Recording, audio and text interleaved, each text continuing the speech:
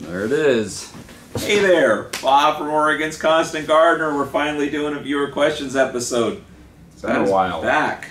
Yeah. Rested and really ready to go. Not rested, but back. Ready to do something. So we got some email questions this time. People may not know that maybe you don't want them to know. People email you and you answer them. I know. They'll send you an email. They wait for a Q&A show to get their info, but what they don't know is you could have had it 3 weeks ago if you just emailed me. Well, also, let me ask you this while we're doing this, and we can just crop this part out if you want. But they generally send me an email, send you an email, send an email to OCG, and put it in the comments. And all those pretty much just go to you, right? Well, Christopher, too, answers some questions. Yeah, Christopher. Lisa does some. You do some. Yep. But no, those are, when I see those, and then we don't answer those on the show. Yeah. Because they've been answered on the viewer thing, they've been answered in an email, they've been answered on the OCGFAM show, or on OCGFAM's website. So yeah, we don't usually get to those. A lot of these I'll see on there, and then we'll even mark them as, hey, we're going to answer this one, so nobody answer this. Yeah. But yeah, no, it's all changing. Cool. All right, so my first question, this is just an anonymous emailer. We feel like we don't want to say their name if they're an emailer. Yeah, if they came in through my email, I don't know if they want me to share their info. So, but there's certainly, you can ask questions. Yeah, well, it seems like you get some interesting questions. You kind of pick through them.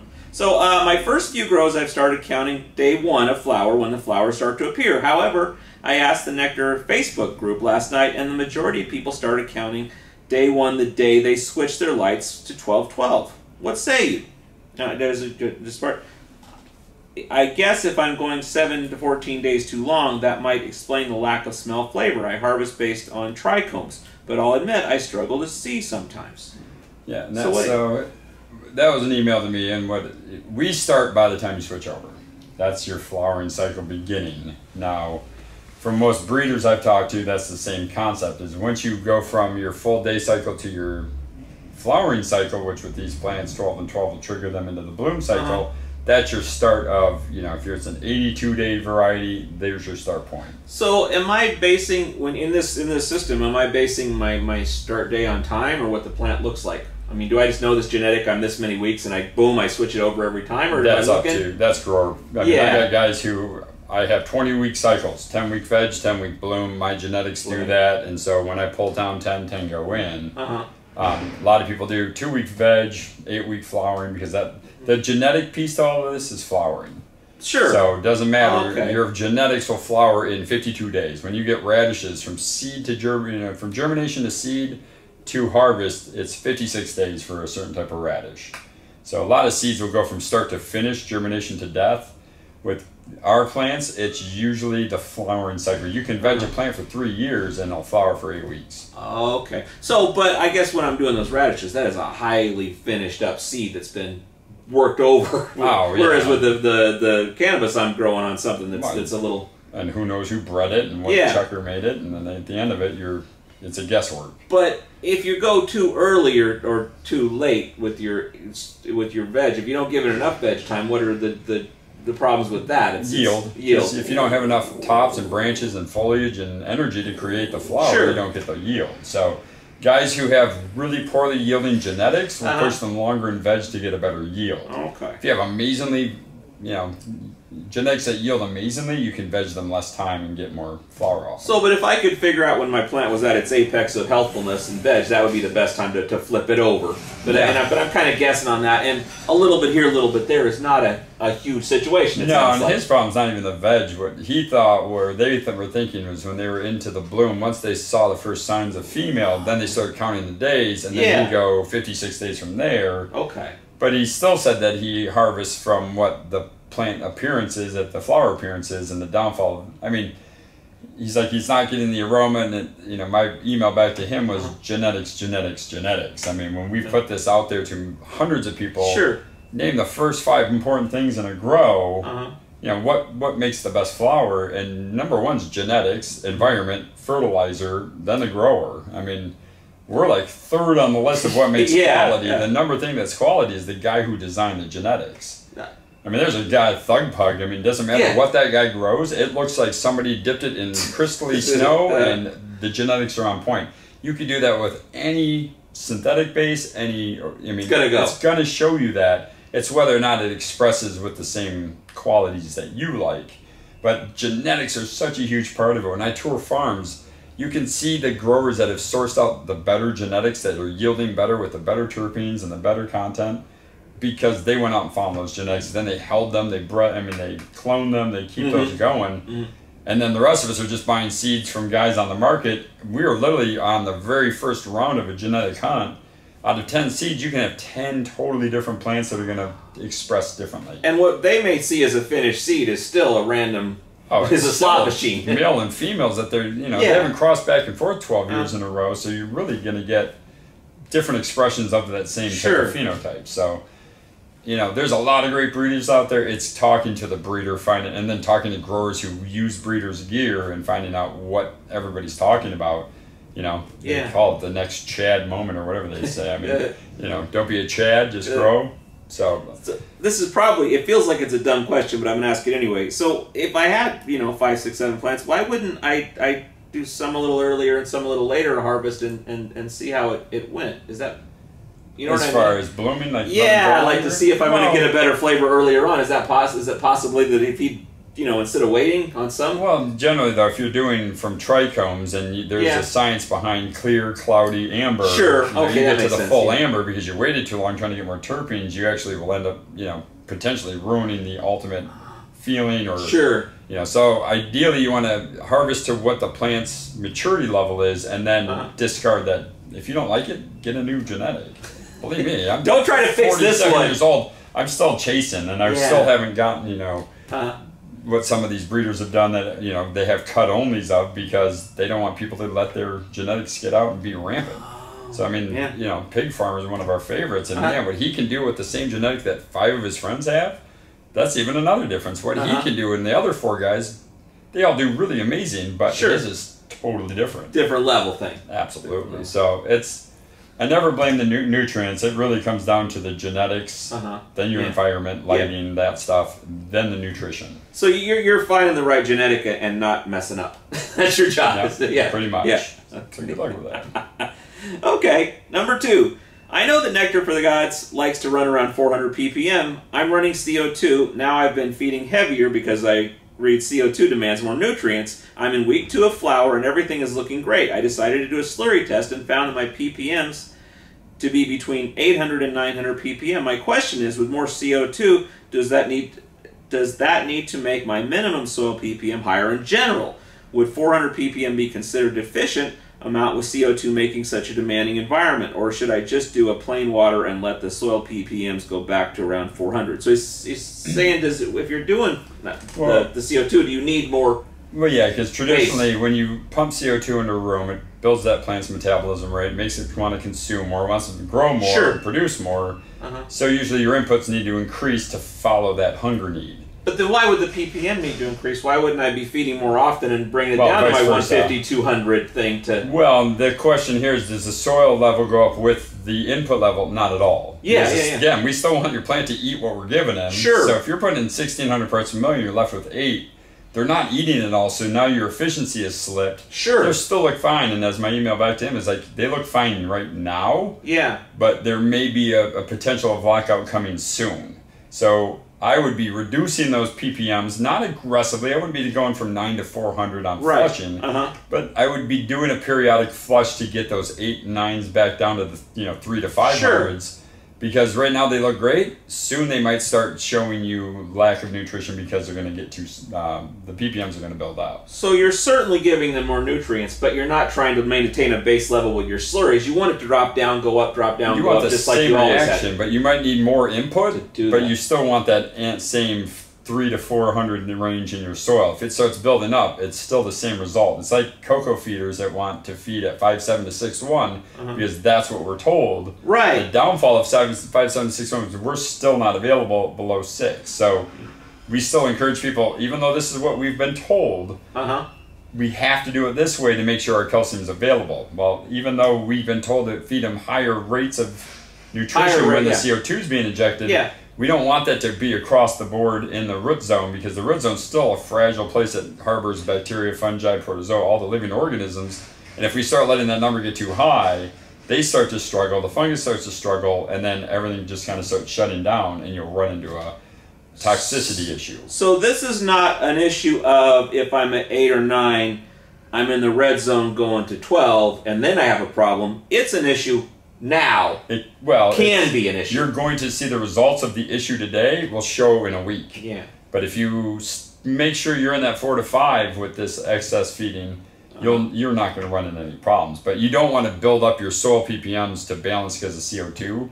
They'll eat it if they want it. If they don't, it builds up, and then when it builds up too much, you start to have issues. Okay. So build up your input, keep your eye on that slurry, and then just kind of maintain that. If I'm new to doing CO2, would I maybe do anything different with my flushes? Would I maybe use some one-shot? Would I maybe do some things as a net to keep me in until I get it sorted out? I mean, if you're new to CO2, hopefully you've already grown, so you Quite know a while. you know what you're looking for, and you know how to adjust. But usually with CO2 is I encourage people to, if you're injecting CO2, don't pump it in at 2,200 parts per million, because now you're going to have to feed them at an alarming rate, and all the issues that come along with that. So start your CO2 lower and bring it up slowly over time. They only need to really eat aggressively for X amount of weeks. Sure. Outside of that, it just makes them overproduce, and that stresses plants out. Okay. So this would be no different than if I discovered I had a especially hungry genetic. Yeah. It'd just be that kind of situation where this guy's eating up, I need to feed him more, but I don't want to have anything in the pantry there. I still want to drop down to... Yeah, you want it to be a healthy pantry, but you know, you don't want to store excess, because the plant isn't going to really use that when it needs food now. Because when it gets built up, then you need the microbial field to break all that stuff down. And if you're force feeding at that rate to keep them healthy on the inputs, the microbes aren't living and thriving because they're being fed so much that they can't keep up with the feed. So in his specific situation where he's getting to this 8 or 9, should he just slowly back off, or should he do something with the I just told him right off the bat, it's like, go back into just a Hygieia Herc feeding. Okay. You know, aggressive feeding in the realm of like 1 tablespoon of both, maybe 2 of Hygieia. Keeps them fed, but we're going to start breaking down that 8 to 900, get them into that 4 to 500 again, then go back to your regular feedings. But I think everything looks fine, and that's great, but I think he was starting to get to an echelon point. If he bumped it one more without taking care of the 8 to 9 in the soil, then we're going to start to see more of a build-up lockout issue. But you wouldn't do a flush or a microbial thing more so than you're doing just normally with your... I would, if anything, I'd do a flush. But he wanted to go right back down to 4 from 9, and it's like, you don't need to do a stripping flush. Yeah, let's eat this. Just start doing the slow flushes to get them down, but not increase it. Outstanding. Okay. 3.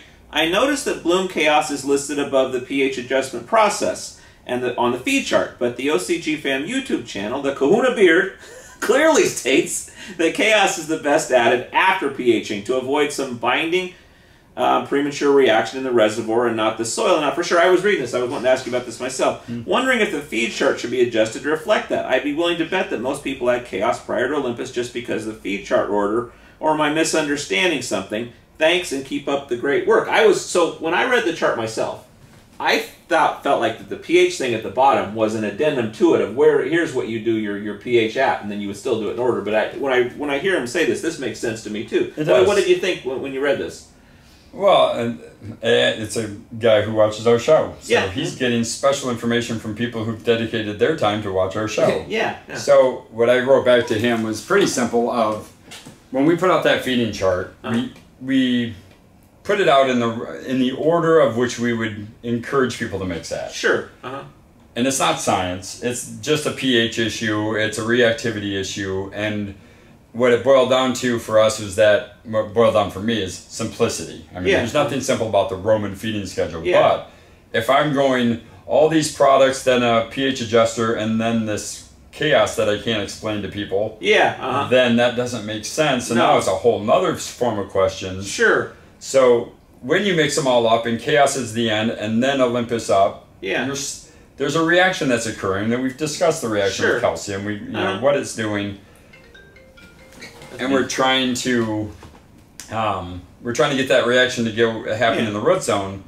The downfall is if you start changing it up on the feeding schedule, then people aren't going to understand that whole concept. And if we have it all down, and then the pH adjustment, because any other nutrient line in the world, you mix up your nutrients, you stir, you check and adjust the pH.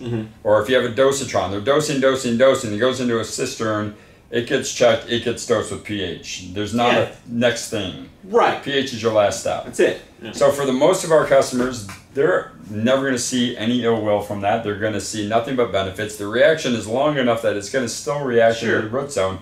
So you're going to still see a benefit no matter how you mix it in.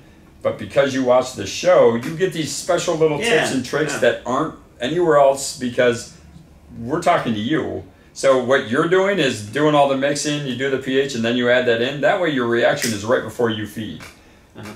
As opposed to the other way of like, I think, you're like, so when you first start it, before you got a feel for everything, you're burp, burp, burp. Taking forever. But when you get to it, you're like, blah, blah, blah. That's about right. Boom, go. Yeah. It's not a big deal. But it's a trick, not What's the difference between 1 per light or 1.11224 per light? I mean, it's really these little tiny layers that is what 12 years of running this nutrient line will do. It just gives you these little nuances, but it's nothing you can publish. Yeah. It's nothing you can teach on a schedule. It's only guys who are paying attention that ask good questions because that's a great question that makes sense. Yeah. But you know the slightly better way of doing it than the masses. We tried to do a series on the show where it was Advanced Nectar. Oh, but I think just the whole show was Advanced Nectar. You get little tips and tricks where you can't really put it all into one big thing. You just, as you go along with it, you get spoon-fed instead of getting a hose put down your throat. I mean, we've been using this line for 12 years, 13 years, 14 years, and still every round learning something totally new that we can go, oh!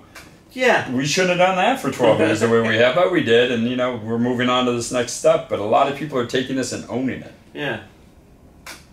All right. So now we're into the actual questions.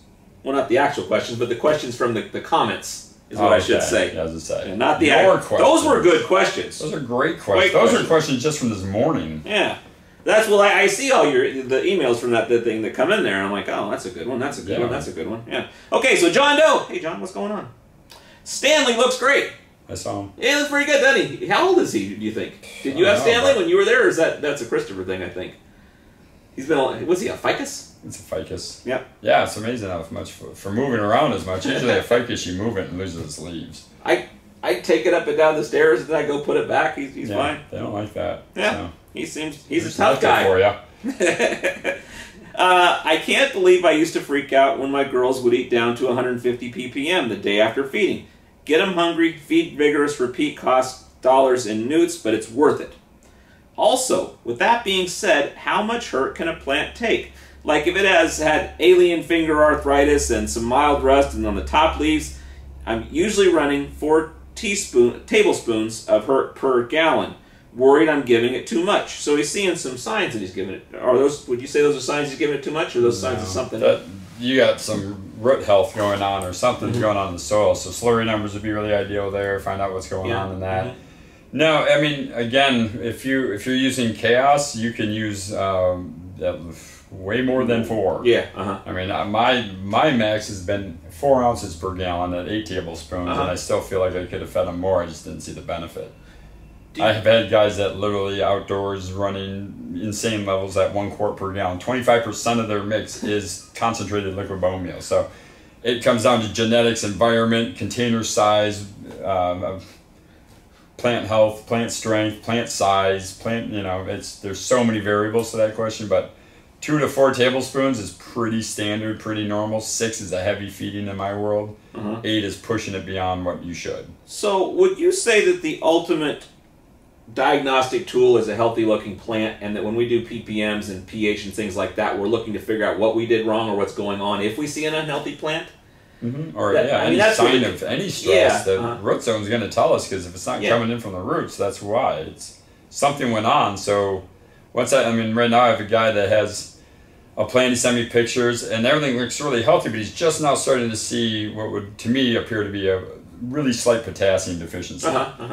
And the slurries look good, except for they're 6.6 to 6.8, and some of these genetics are, they're very hungry for potassium, or some genetics are really hungry for magnesium, or so what we're going to try with this gentleman is reducing his soil pH, because at 6.6, big T, 6.6 and 6, S's suck. Yeah. 6 says X's are no good. Anyway. with those higher pHs, that potassium is not nearly available. And even with the calcium reaction and uptake, that potassium is really ideal at that 5.7 to 6.2 mark. And if he's running a 6.6, 6.8 every single feeding, I think what we're running into is a pH drift up and the potassium's being shut down. Okay. So just doing a couple 6.1, 6.2 feedings with Hygieia can reset all that, and then we'll see where we get with potassium. And that's the same situation. Once you start to see it, it's usually something that happened a while ago, and now we have to react to what's going on, and then how do we fix it? You know, there's no overnight fix. It should take 3 to 5 days. Sure. But he should start seeing a noticeable difference on new growth. The older growth will stop stealing because with potassium, it's a mobile nutrient, so it can be translocated from the plant. It'll suck it up from the bottom. So it's always trying to keep the new stuff, the younger generation, healthier. Yeah. Okay. So this may be a dumb question too. If I was really, really leaning into the Herc, I'm really pushing hard, would I change or narrow the band of the pH I'm working with to be a little higher, a little lower to compensate for how much of the Herc I'm putting in, or is it just, or are we in a good range with the 6.3, 6.8 somewhere in there, no matter what we're doing with it? Depending, I would say. As far as in the if I was just going crazy with Herc, I'm doing 7 tablespoons. Well, the one thing I keep in mind there is that Herc is pretty low pH. So if I start pushing it and I got this Olympus up that is reacting to it, well, when the reaction's done, that pH can start to drift again. Yes. So I do kind of watch the soil slurry that after a week of feeding them heavier and heavier, I'll check that slurry to make sure I'm not getting lower and lower because of the Herculean slow-releasing acids in the soil. So it's just being mindful of, at that point, while they're taking it, I'm feeding them 2,200 parts per million. It's left at 400, and the pH when I started all this was 6.4, but now it's 6.2. Yeah, I'm going to start feeding them at a higher pH to make sure I don't keep drifting. But I don't want to push outside that range of like 7 or something. No, not unless your soil's like totally ruined at a 5.5. But we did a video about the pH up. It would be a good one to look at if you have real issues where you got to go way up or way down. It's a little different strategy, but they can look at those to do that. And there's so many. I know we were supposed to do a show on that too. I know you did do a show on that, but there's other methods you can get those things up and down. That don't really require flushing or feedings. It's more of like go and get a dry amendment or fungus and make these. Well, that's why I did those episodes, is I wanted to get it out there and get a little bit of a feedback on it, and then make a dedicated episode about up and down. Yeah. Pro track on the YouTube. They look like this or this. Okay, so I think we got that. So Seth Gross says, "Hey Bob. Transplanting a plant from 1 gallon to 10-gallon smart pot in Nectar No. 4 soil. The plants are a bit larger. They were in a smaller pot longer than they should have been. Using the sample line, which is like the Greek basically, should I be feeding half strength?" So I guess they're probably root bound, and is that what he's saying? And then he's going. It sounds like he was. I need clarifications. Why would you go to half? Did you plant into a super soil? Here's what I've done before is I've done it with seedlings too. Like I just kept putting off, and I got a plant that I know it's going to make it, but he's not happy because of the pot he's in. I'm moving into a bigger pot, into a big bunch of soil, and so I know this guy. Is there something I can do to get him over the hump? Like I did it with some flowers where I left him, and then when I put them into the big pot, most of them were already just hammered by this point. Yeah. But a lot of them made it, and I had a great run. Well, the hard part there is that if you've gone to the point where you're so root bound there's no more soil, then they're starving because there's no more soil. Yeah. And you've been hydroponically feeding them. So going into another medium, and if as long as it's like a gentle number 4, soilless number 2, or something that's not got a full charge, they're still starving. Sure. So, I mean, I never feed heavy when I transplant because I don't know how they're going to react to the new soil, what the roots are doing. So I usually will just do Hygieia feedings until they take. Okay. And then once they take, then I go back to regular feedings. Yeah. Well, you may have just done fucked up. And now I have another customer who, again, it was a busy week of emails from being gone, but, he got done with his crop, pulled it out, and then the top half was all roots and the bottom half was completely empty soil. And he's like, "Man, what happened?" And I'm like, "Well, when you transplant a fully rooted plant, yeah, and the roots are spiraling at the bottom, and they're, you know, it's a root bound plant, and you just take that out and put it into fresh soil. It's not going to the fresh soil. Yeah, it's internally now. It doesn't want to leave. So when you're done, you can rip it out. It's like those creepy fingernails. They turn back on themselves. Yeah, well, that's what the roots are doing. Yeah. So if when you go to transplant, you have to agitate the roots. You have to get some loose tips moving outward, and then plant in it so the roots want to kind of head down and out, and then they'll take into this new soil. A lot of people are just transplanting root balls into new fresh dirt and then blaming the soil for not allowing the roots to grow through it, but they never will. They're locked in a cage. Do you ever slice them? If I have big pots, yes. If I'm in a little 6-gallon, I'm really careful, because if you go too deep, you could literally suffer so many that they won't take. So you just kind of give it a little... I massage them. I take those ringlets, I rip them right the heck off, so I got 10 little fingerlings going on, and then transplant that way. Okay, okay. But half strength, I mean, it never hurts to start half strength. Have a foliar bottle on the side to keep them happy foliar feeding, and then increase it back to your regular strength. So, but when you're in sketchy situations like this, you kind of go back to more of a Hygieia situation. I go simplistic, Hygieia and Hygieia Herc. Yeah, you know, just something that's giving them calcium and just the base nutrition without trying to overfeed. And then what would you foliar feed to spoon to IV them kind of? If it's, I mean, pretty much, you know, kelp, Poseidon, humic, Zeus, Athenas, aminas, so you mix up like a little bit of those three. Yeah, 1 teaspoon of everything, and just because you're just trying to keep the plant not eating itself. Yeah, I got you. Deliver the food yourself and give it all things that are mobile and nothing that's immobile. So it can at least stay kind of in a stasis until it gets its shit together down in the roots. And it will help encourage it, because you're keeping it healthy here, so that'll send that health message down. Go find new health. So it's just working both angles to speed up the transition. Okay, okay.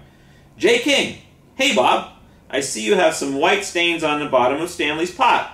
I'm using fabric pots with Nectar #4 soil, Nectarline, and cultured biologics. The whole outside of my pot is covered in white fuzz. Is this normal?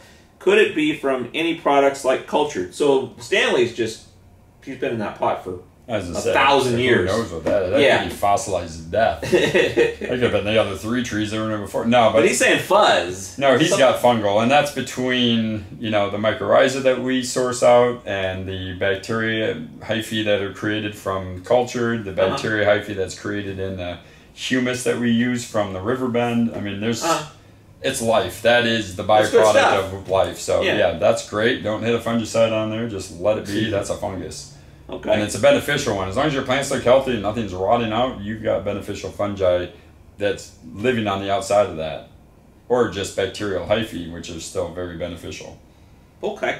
I don't see the name on this one, but I wanted to ask you this too, because I get this a lot. People, they're like, well, I just test the runoff. They don't do a slurry test, they test the runoff. And it sounds like some people do that and have good luck with that. But that's really not the optimal way to your way of thinking, right? Well, it's not. You did a whole episode on consistency. Yeah. So runoff is nothing that we looked by, because that's the things that your plant didn't want. Yeah. Yeah. And so when it keeps being pushed down, the plants don't want to access that, so it keeps going down until it's gone. And where all the plants of our plants are feeding are in that top strata of that container. So if we're always getting the same information from the same area, this can be 200 parts per million, pH is 6.4, and the plants can be looking like a little bit yellow because they're hungry.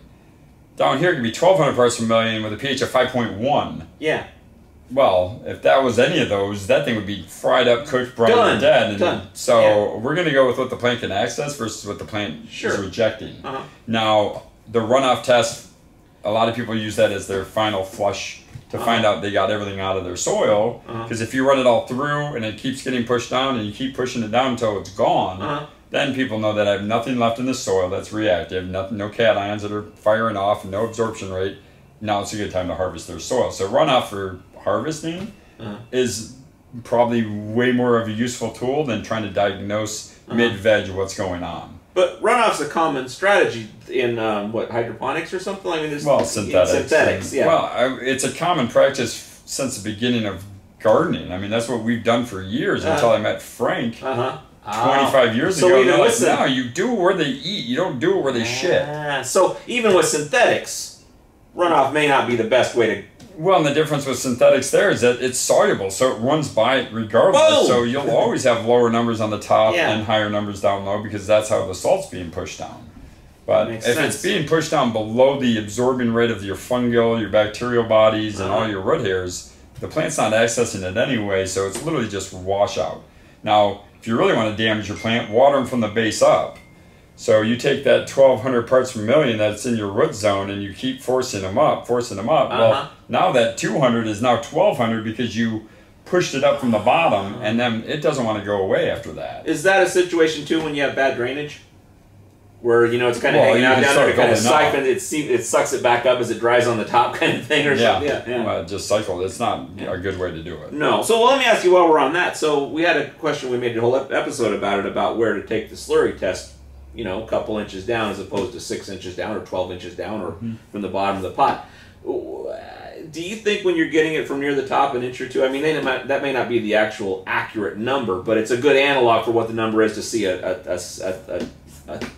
trend to it? Well, I mean, doing this for 14 years and, you know, diagnosing people's issues, I'd say with a 92% accuracy, we're pretty much on the bar of, if it's reacting in that top 4 to 6 inches, I mean, I like 2 to 3 to 4 inch. Yeah. If it's reacting there, I know what I'm going to see when you send me a picture. Because looking at these numbers, I know I know what to expect. Yeah. If you're taking it from 9 inches down, that's something that's been pushed down for 3 feedings. I don't know what's even eating there. If we'd always been doing that, we might be fine with that, but we've always been doing this at that point. Yeah, and like you said, there's no actual. I mean, if you call Blue Lab, they'll say 2 to 1 or 4 to 1. You call it shit.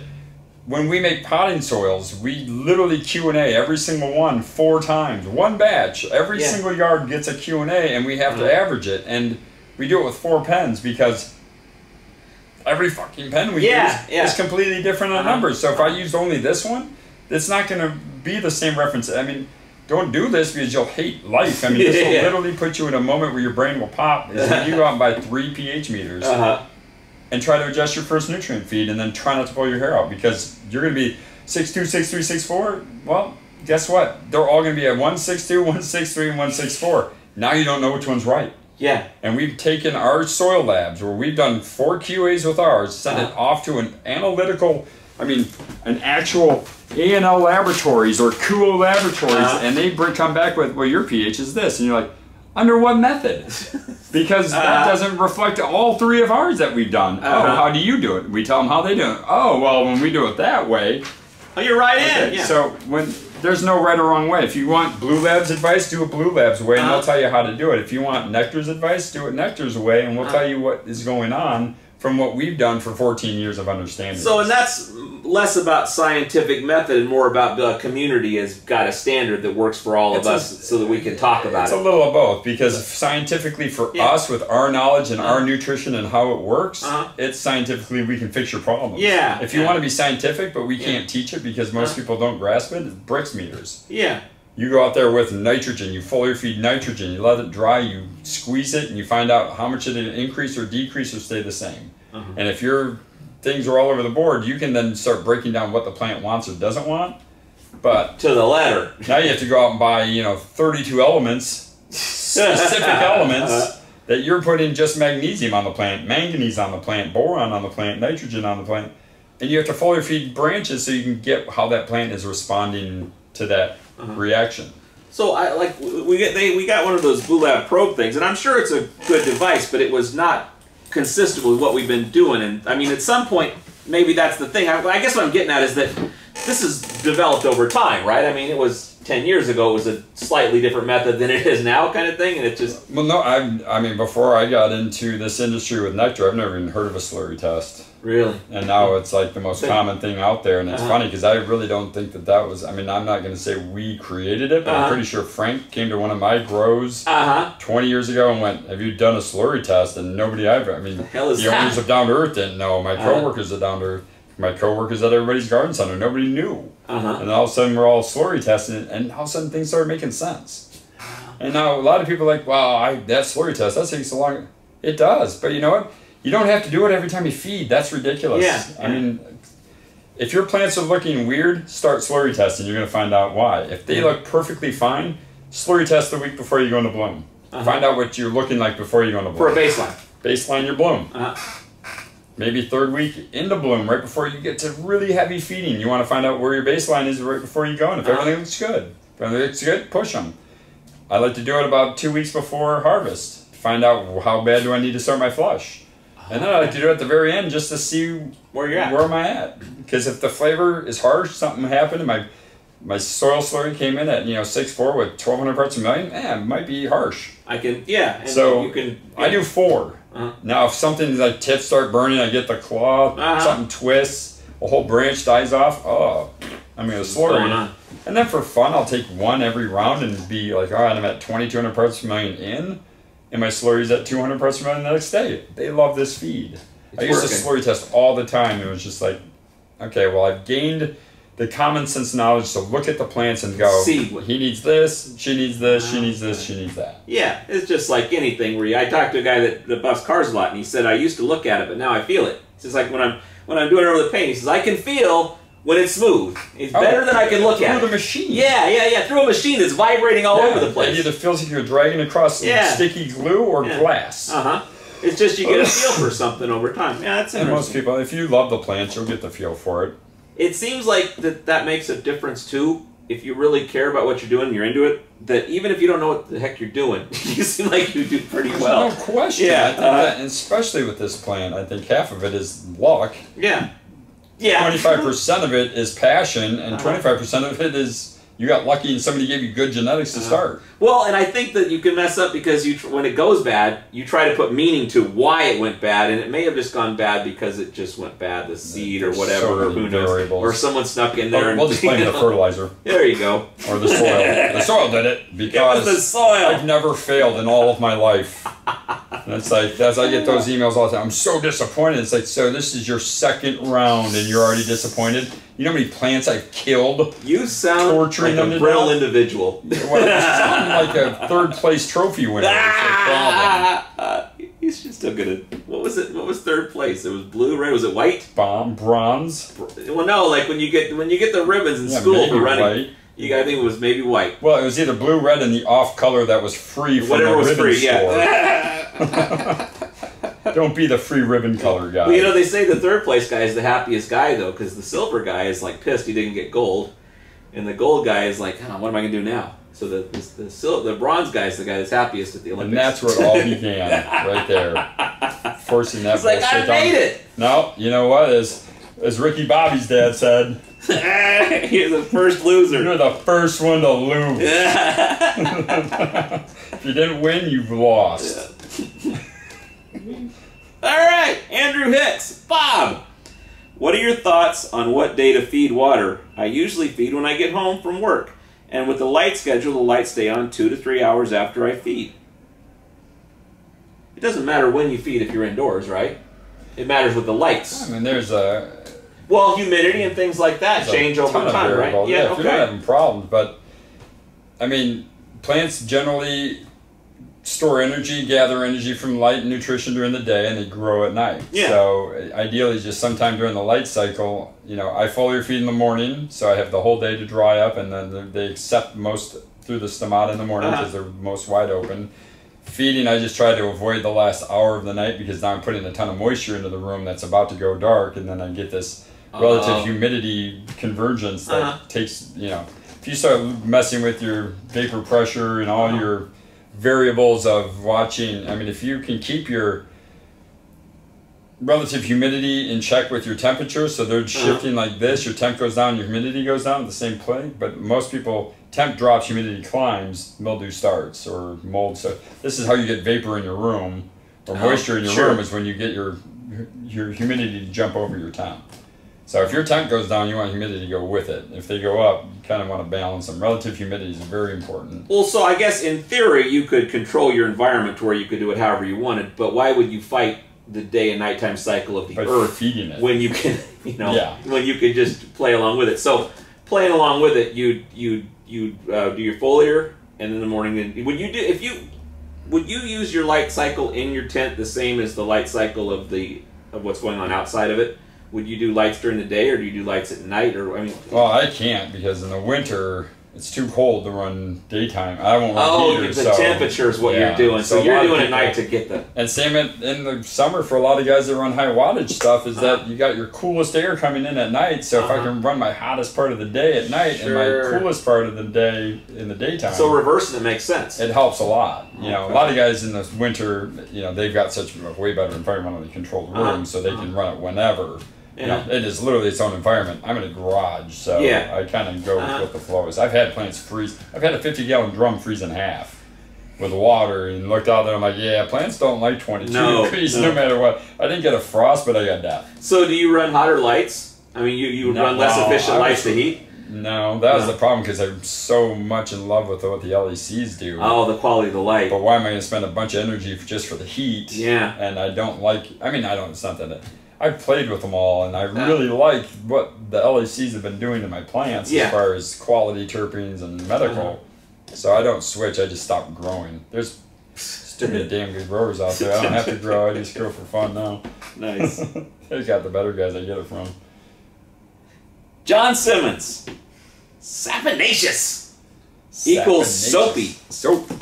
We talked about this. Didn't you say that word at some point? Saponin. Saponin. Saponaceous. So... Question. I like saponaceous. Would this be more. similar to using 2% solution of Dawn as an insecticide? He's talking about, I think he's talking about Hygieia, isn't he? Yeah, well, don't use Dawn because it's detergent. Detergents kill bacteria and fungus, and that's what we're trying to promote. Well, they also dissolve oils, don't they? Soap I mean, that's what saponins do, is they just break down soap. Honestly, I don't use Hygieia as a pesticide or a soap breakdown. I use it as a sticker for things that I want to hold to the thing. I don't really use it as a foliar feed. I use it as a fungal feed in the soil, or a rehydration of when soil gets too dry. If you have a dry spot, Hygieia will help get the dry pocket and make it go away. For soaps, yes, same concept, and actually a soap is far more efficient, far cheaper. Yeah. But order some Dr. Bronner's, something that is not a detergent. Detergents are deadly. Yeah. They're deadly to microbes. Yeah. Where Dr. Bronner's is a fatty acid and a protein, so it's actually feeding a microbial. Anything residually left over will actually become food for bacteria. So it won't harm anything at that same 2%. So, are there any nectar nutrients that you use the wetting agent with under any circumstances? Well, a lot of people do. I personally don't because I want the absorption rate. I'm not trying to have it hold up. Yeah, you want to get it in there. Yeah. And a lot of people use it use saponins or fatty acids because they're using, essential oils from plants. They're using these pesticidal oils and they have to emulsify into the water. And to do that, you need saponins to break down the oil. So, like a mercenary from... Culture's mercenary. It's kind of worked out to where it kind of works on its own, but if you're trying to do that with some essential oils that are just raw oils, and you want to get those with the water... If you want it to hold up longer, then you put that on there, and it keeps it on the surface longer, so that way if there's moisture in the air, there's humidity, there's... your foliar feeding, it keeps a layer of that essential oil on the plant so that the bugs still have to eat through it. So, but what we're doing with the nectar stuff is feeding, and we want it to soak in. Yeah, we're doing it as more of a fungal feed, and a lot of guys use it as a pest control as far as it's not a pest control, has no pest but it helps carry oils from pest control products onto plants. So it's all the bugs that are wading through a swamp instead of walking over a... But he's better off for the soaps to go something way more natural. Sure. The Dr. Bronner line, you can order it online. I prefer the peppermint because the mint oil messes with bugs. But it's one that you can wash your dishes, your hair, your butt, your dog, your cat. It doesn't matter. You can wash everything with Dr. Bronner's safely. Okay.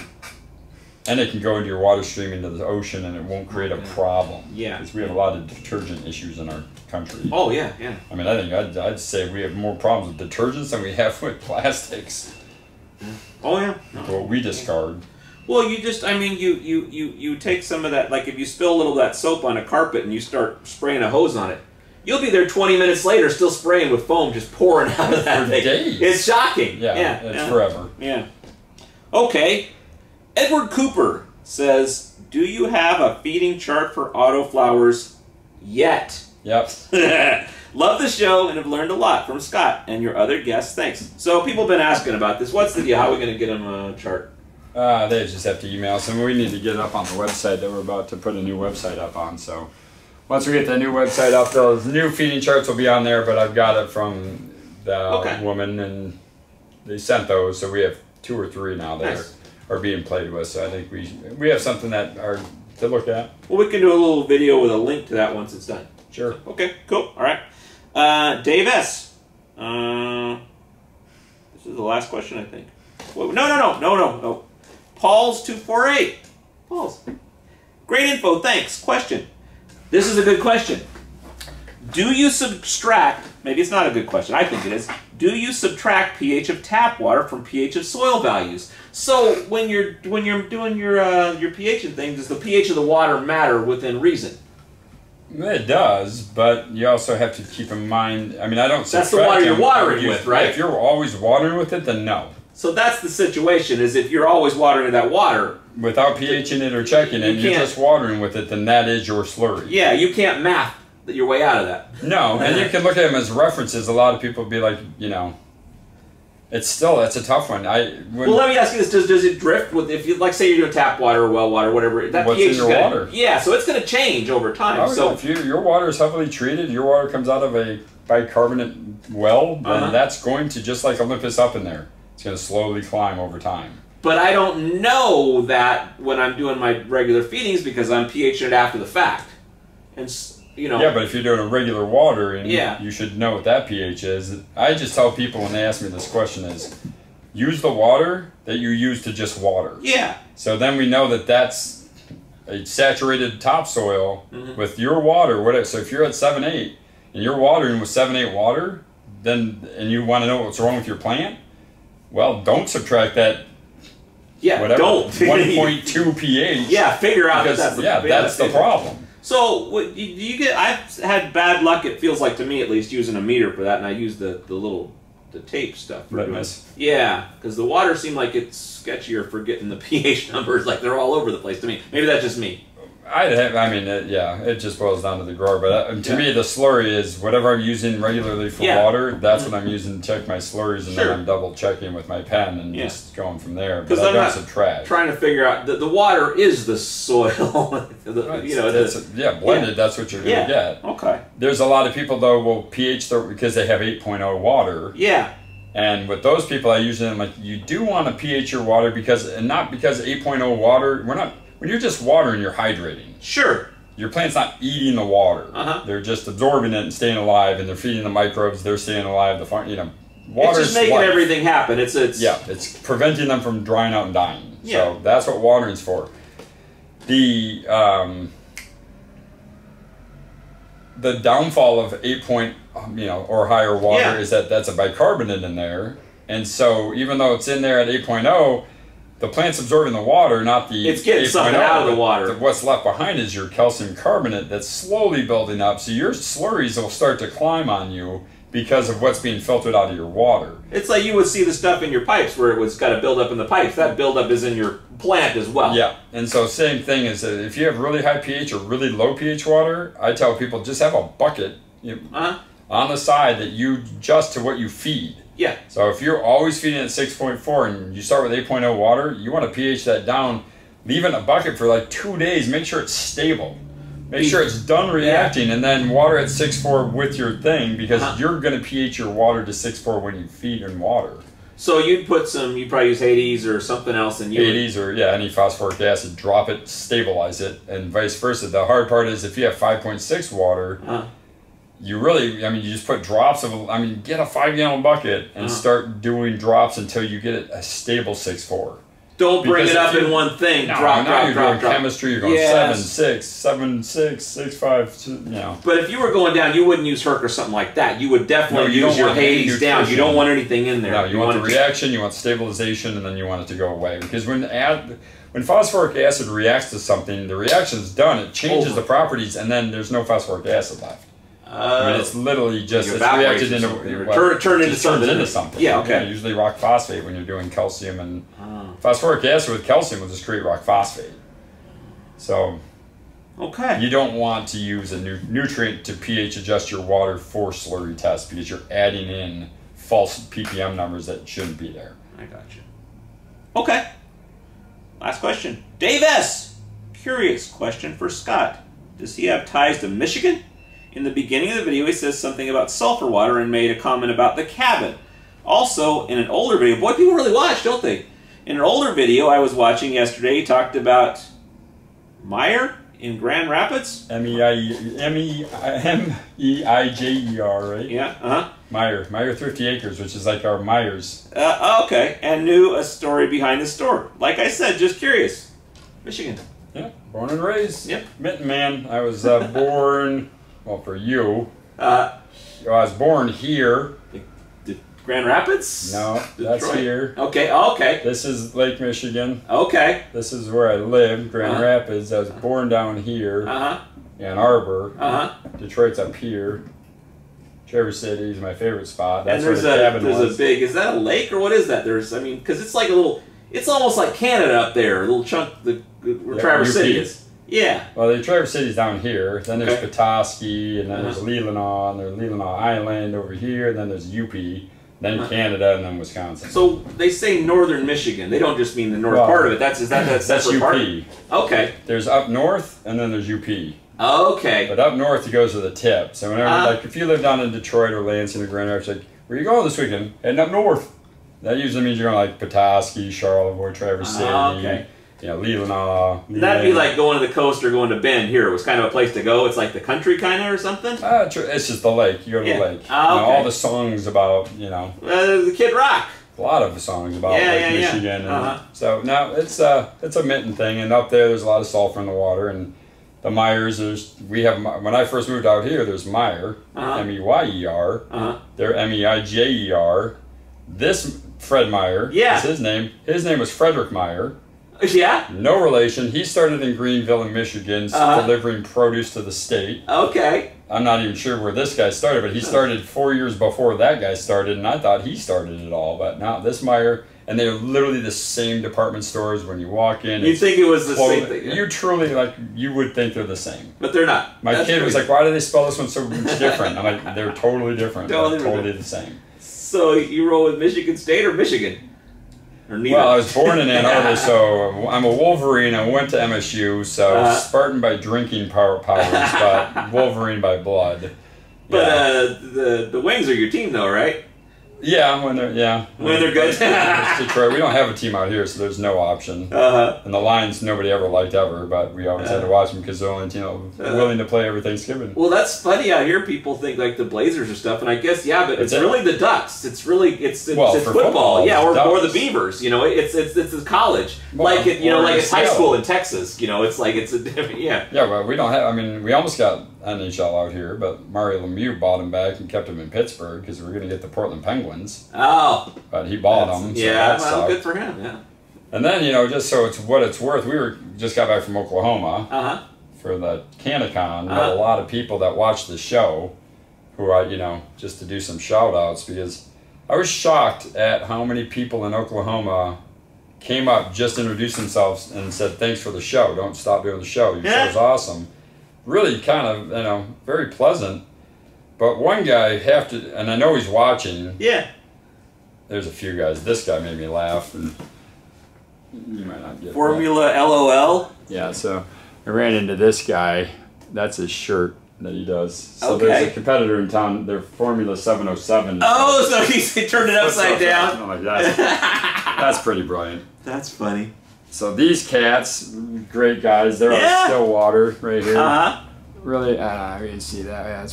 So those cats, really fun guys. Their dad owns a shop out there. They have a farm running all Nectar. Nothing but high praises. Nothing about selling out every single time they get a crop down. It's gone before they can hit it. But I need this guy to reach out because look at what I did. I gotta find the damn picture of him. The health there is not real good. Oh, I know. They're like, oops. Look at that. That's not good. Yeah, that's like front butt and back boots. Back rack. It's a back rack. Front butt and back rack. Hold on. Where is this cat? I'm just gonna, and he'll know because I know he's watching the show right now. And he couldn't make it down, but his team made it down, and this kid. But see, they're higher function farms. But I mean, can you read anything else? Nothing. Claremore. 9125. No, I think I can get it. But is that a 6 or an 8? Because that font says both. Well, you can. I'm not doing that. No, you're gonna try it. No, screw him. He can go. You. You know this cat. This cat is one of your employees who says nothing but great things about you. So, reach out, and then all these other folks that watch the show wanted more info. You know, I don't market. I don't do any marketing. I don't bring business cards or flyers. I don't have to do any of that. So, you were all supposed to email me. Yeah. So, thebeard@organsonly.com. Hit me up with an email. I got all the info for you that they needed. It's interesting down there. It really is. Yeah. It's Wild Wild West. I was only impressed by like 7 people as far as like what they're producing that I saw. A lot of people down there are not producing anything but what they should. It's just when you come late to the game, most of the people don't have a full heart. They have a love for money. Normally, I 100% agree. However, in Oklahoma, what I found was that there are true farmers who are salt of the earth, really love growing things. And this is an exciting thing. The exciting thing is, they want to be a part of it so bad, and they are willing to do anything it takes. And it's the least amount of ego I've seen at a trade show in my lifetime. Well, you say Wild West, people came out here because they wanted to do their thing and they wanted some adventure. And I mean, it is kind of that. It's not a bad thing, it's a good thing. They're going to the frontier. The downfall, they're wasting a lot of money. Yeah. Like one gentleman came up to me and he goes, "Why should I buy your product?" Which, don't ever ask me that. Get out of here. Kick rocks, I don't sell the product. However, I could see he was a sincere individual, and he came down to it. I go, because if you walk into every single one of your dispensaries right here, right now, tell me what you buy. There's the reason why you buy my products. We've had, in that day, one day alone, I had 2 60-plus-year-old women and 2 well over 70-year-old women who have commercial farms there. Small micro tier, 20 to 40 lights, killing it. They will walk into these spaces. This one woman just came in, and matter of fact, she's related to the Alpine Stash family in Colorado. Oh, okay. So she came up, was like, I just want to say hi. My family turned us on you. I love what they've done. We really wanted to hold the same bar that Alpine Stash did. So they kind of coached us through. And he goes, "So how'd that go for you?" And she goes, "Well, my first run I brought in 7 different types. I dropped them off at the store. And the guy opened up 1 jar and he bought everything else sight unseen. Take it." And she's like, "But you don't want," he's like, "No. And matter of fact, every gram you produce, just bring it right here. I'll give you this amount for them and we'll just kind of go from there." Wow. So she brought down a second round, sold it all out completely, almost doubled her yield. The guy's just so blown away. She brought him a Tangy. I'm sorry, Clementine was this one that she brought them. That's, if you've ever had it and if you've had it from Alpine Stash, he does a Clementine that literally is like heaven in a stick. It's amazing. So one of her friends comes in to visit her, and she goes, "Oh, we'll run down to that dispensary and we'll pick up some Clementine for you to try it." So she walks in and she's like, "Where's the Clementine?" He's like, "I didn't shelve that." I'm not putting that out. She's like, "Why not?" She's like, "Well, once I smelled it, I decided to keep that whole load for myself." Now he's trying to get her to contract with him to teach him how to grow. And she's using the Spartan in number 4. Nice. That is it. This is like when the wine cellar, at the restaurant, it's not on the list. It's like, let me get you something. Yeah, it's the special. Let me show you something special. Another avenue we can take. So it just boils down to it is the Wild Wild West. We're not the biggest cats in the pond or the biggest fish in the pond. Now, well, that's it. We're having these nice conversations and we're getting these great clients from folks that are really wanting to know the intel. So that's the fun part is if you want to grow quality, keep watching. If you want to grow yield, I don't know if that works. I mean, did you see that email today from the guy? I got 2 emails back to back. I didn't look through it too much, but it was like, the first guy was just saying, I've been running X certain name of nutrient, and I'm used to getting upwards to 3 pounds of light. What can I expect from Nectar? And it's like, okay, well, I don't know. If I buy your 93 octane fuels, can I race on a track with a Formula One? Of course not. No. Yeah. So, very next email is a cat who's been running our stuff for 2 whole rounds, and he's like, so I just got done pulling my next one, and he does a 4x8 tent, but he pulled down 3.4 pounds per light. He goes, is that good, or like on average par for Nectar? And I'm just going, here's this email that I just got. Yeah. So, that's an average above, but what's your quality? Like, what's your flavor? What's your... This kid had nothing but praises on every bit of it, and to get 3 pounds of light in a tent, I'm like, 3 pounds of light on a mass 100,000 square foot facility with lights stacked on lights stacked on lights with environmental conditioning? Absolutely, you should get that easily. There's going to be a question. In a 4x8 tent, you're crushing those numbers? You got me beat. I mean, I do well. And then he sent a picture, and it looked like somebody knocked over a field of hemp in a grow room, because it was flowers that are like that and just hanging over each other. I'm like, he crammed it all in one. So it's not about... It's your genetics again. It's your environment, and then nutrient, and then your love. Once you get past those 4, we'll see what you can do with it. So, nice. Oklahoma, good luck, bros. And ladies, because the ladies kill it out there. For every commercial grower out there that wants to succeed, get a fucking good woman working for you, and not like doing your bugs muscles or selling your damn weed. They make it happen. They're Mother Nature. You're employing Mother Nature to come in there and care. So I don't know. Every one of these farms that had a woman in there, or the woman who's running it, they're just a more successful farm. Less ego. Plants do. I mean, they feel our ego in this industry, and boy, we have ego. So reel in your ego. Hire a good woman. Watch her grow get better, or at least let your girlfriend in there and let her sing. Either way, put energy in there. That's not yours. Good energy in there. That's it. That's the show. We out. All right.